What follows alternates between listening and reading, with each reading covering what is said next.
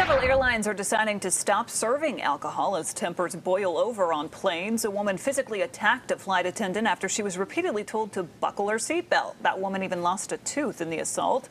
Sadly, this isn't the only time things have gotten out of control. Just last Friday, a flight from Los Angeles was diverted to Albuquerque after a passenger approached the cabin in a way that forced flight attendants to act.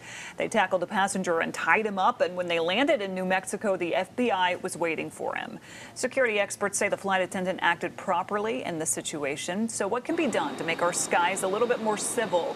Fox 46 Chief Transportation Correspondent Hawker Vanguard joins us now. And Hawker, what happens to these passengers? Is there any legal action that could be taken against them when they do things like this? There are in most cases, especially those last two you mentioned with the Southwest Airlines flight attendant and then that gentleman who was arrested on the ground in Albuquerque. He actually just had a court appearance yesterday and today. He's going to be held in a halfway house. But there are civil penalties, so you can go to prison or you can be fined anywhere from $9,000 to $14,000. And you can really think of the instances that these passengers have to go through and deal with their bad behaving passengers.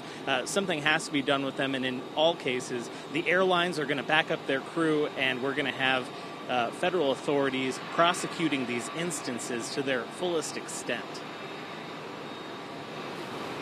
So, Hawker, we've actually heard of airlines banning people from their planes, but how long do these bans last? Can they be permanently banned from flying with an airline?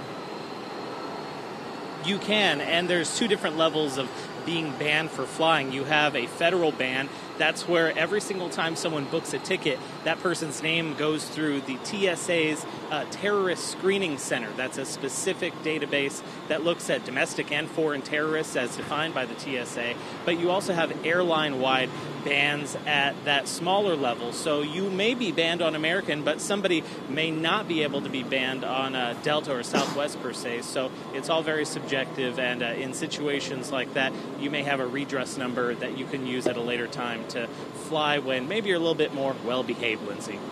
Yeah, kind of sad, Hawker, to see how much this has been happening, frequently at this time, but hopefully things will calm down in the skies a little bit. Hawker, thanks.